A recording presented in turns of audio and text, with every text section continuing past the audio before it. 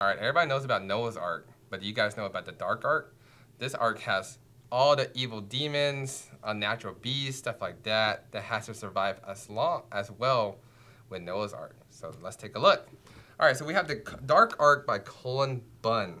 All right, so here, this is the entire series. This collects Dark Ark issues number 1 through 15, Dark Ark After the Flood, 1 through 5, and the 2020 Free Comic Book Day issues Dark Ark Instinct. So here's the back. So this one was actually really cool. This is a, I guess you would say it's a horror in a way. But I read the first 3 issues, I believe, and the premises of this story is, you can read the introduction right here. If you want to pause the video, stuff like that, here's the introduction. It basically tells you the premise of the story. But what it is there's Noah's Ark. You know, you have to go into the Ark. He saved one of, was it 1 or 2 of everything? 2 of each animal, a male and a female. Yeah, 2 of each animal, and this one was the same thing, but it's called the Dark Ark. So you want to save all the unnatural beasts in here, all the demons, stuff like that. That way they could, you know, come back to Earth and rule and mess with people as well. And then there's also some humans in here, some unicorns that were unfortunate because they didn't get picked up in Noah's Ark, but they want to survive. So then they're in this ark as well. So it's very neat. So like, the head of the ship, he's a sorcerer. He's supposed to be like super OP, really strong. He's a regular human though, and he has a family that he wants to protect right here. And there's a lot of what's it called? Whodunit type of scenario. Like this person died, right? Somebody killed him, and they're all trying to figure out who killed this person. Naga. I think it was a Naga. Yeah, who killed this Naga? So there's a lot of whodunit in here, like a lot of drama basically. The evil people trying to pit against each other. There's vampires. They're trying to like, yo, the vampire killed him because you know vampires hate Nagas and stuff like that.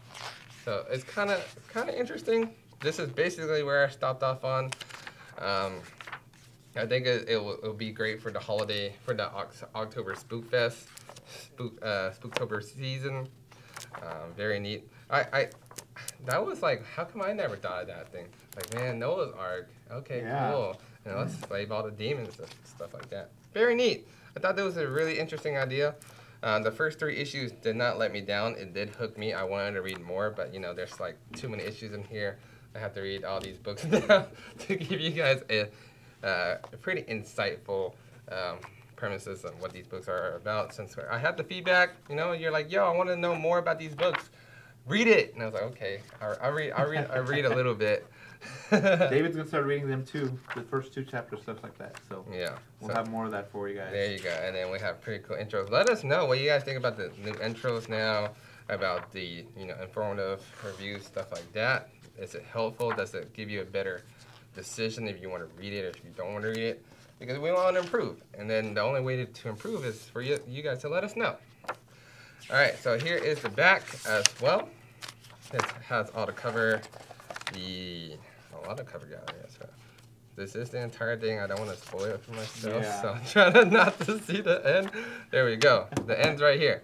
All right, so you have a lot of cover gallery in here. If any of you read it, definitely let me know. Is it a good read? Is it a must read? Is David gonna pick this up and finish it for me type of read?